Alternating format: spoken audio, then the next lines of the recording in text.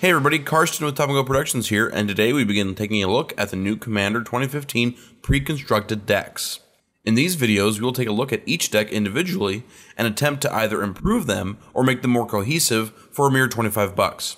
Today we are going to start with Wade into Battle, the red-white deck. Like previous decks, each one of these comes with several commander options, but we are just going to look at the two shiny new general options in this pack.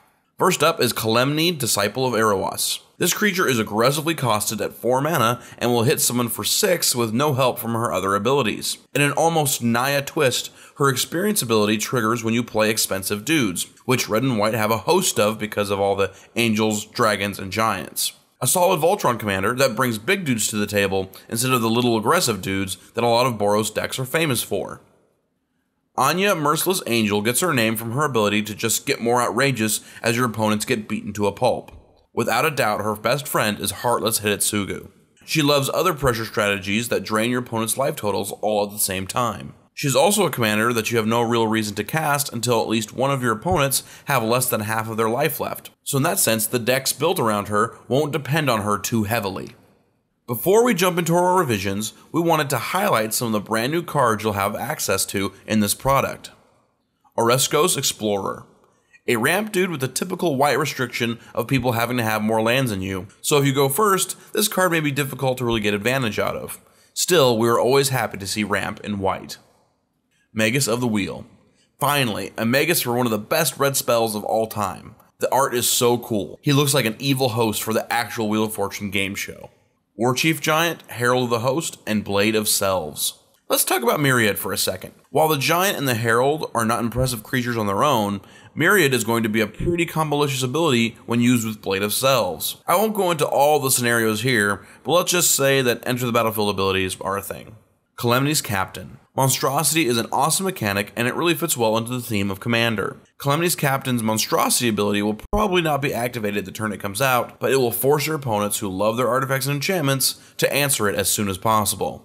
Dawnbreak Reclaimer. This card is so deliciously political. If your play group is cutthroat, you'll both be naming the weakest creatures in the graveyard. But sometimes you can make deals if you need to take care of a bigger threat. Not to mention, it's a great group hug card. Sandstone Oracle. In decks that don't really draw cards, Sandstone Oracle can be a great flying blocker and get you some card advantage. The card isn't crazy good, but the colorlessness of it gives it bonus points. Dream Pillager.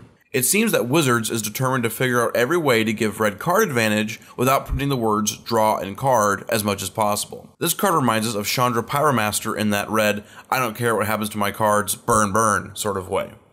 Thought Vessel. This card may very well be a staple in the making for newer Commander players. Reliquary towers are slowly becoming harder and harder to come by, and things like Venser's Journal may not appeal to everyone. It is hard to argue with the advantage from Thought Vessel. Yes, you have to pay 2 for it, where Reliquary Tower does the exact same thing for free, but this thing is really accessible to the newer crowd. Plus, it being an artifact automatically makes it synergistic with a lot of stuff. Rite of the Raging Storm. This card has pressure deck written all over it. What is more pressuring than getting a hard-hitting creature every turn that you have to use or it will go away? Grand Melee makes this card even better since the Lightning Ranger tokens can't attack the controller of the enchantment.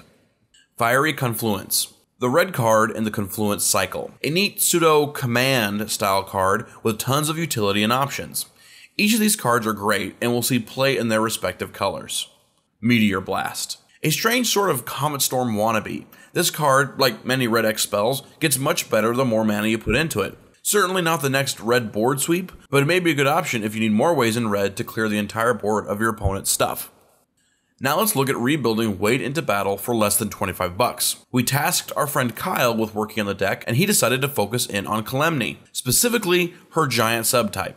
That's right, we're turning this deck into a giant tribal deck, with the advantage being we will be triggering Kalemni's experience ability quite a bit with all of our big dudes. First, let's take a look at all the cuts required to make room for the 23 cards we will be adding. While the majority of these cards are very good, they simply do not fit our giant theme. Dawnglare Invoker, Fomoki the Lowblood, Hunted Dragon, Hostility, Victory's Herald, Angel of Serenity, Gisela Blade of Goldlight, Herald of the Host, Oreskos Explorer, Anya Merciless Angel, Dawnbreak Reclaimer, Sandstone Oracle, Rite of the Raging Storm, and Dream Pillager. We want to add some better utilities to the deck and remove cards that take up unneeded space, so we are also cutting Breath of Daragaz, Fall of the Hammer, Cold Steel Heart, Seer's Sundial, Staff of Nin, Curse of the Nightly Hunt, Faith's Fetters, and Blade of Selves. Arbiter of Nullridge, while being a giant, was also removed. We want to beat our opponents into the ground. Giving them more life won't help us with that. Here are the cards we're adding to the deck. While they may not be the best creatures in the world, to keep to our theme, we are adding Giant Harbinger, Oathsworn Giant, Sentinel of Eternal Watch, Shatterskull Recruit, Lairwatch Giant, Bloodshot Cyclops, and Kuldotha Ringleader. Note that the red giants typically make attacking way better, while the white ones like to stay back and block. Brian Stoutarm is an exceptional giant with a hilarious ability. In this deck, he will be doing significant damage most of the time. Mirror Entity. All of your giants are already huge, but if you have enough mana, you can make them truly gigantic. We want a combination of solid removal to make beating face easier, as well as ways to make sure that creature removal doesn't ruin all of our plans. Wayfarer's Bauble gives us just a little bit more ramp to play our expensive giants. Seal of Cleansing, Return to Dust, Oblivion Ring, Austere Command, Harsh Mercy, Starstorm, and Comet Storm. These cards are all solid removal spells, with Harsh Mercy being like a one-sided wrath from time to time. Starstorm and Comet Storm also give you a little bit of extra reach. Insurrection, Waves of Aggression, Relentless Assault, and True Conviction. These cards make the idea of a bunch of giants attacking way more scary than that already is. Miraculous Recovery and Resurrection. You have big dudes. Your opponents want to ruin that. Act fast with these recovery spells. The Wading into Battle Precon has some interesting new cards and fantastic old ones, coming together to make a pretty good deck. While the direction chosen for the revisions may have cut a lot of good cards, the priority was building up the theme for the deck. If you love giants or are into themed decks in general, you should give these revisions a shot. Stay tuned for more Commander 2015 revisions. I'm Karsten with Top Go Productions, and as always, thanks for watching.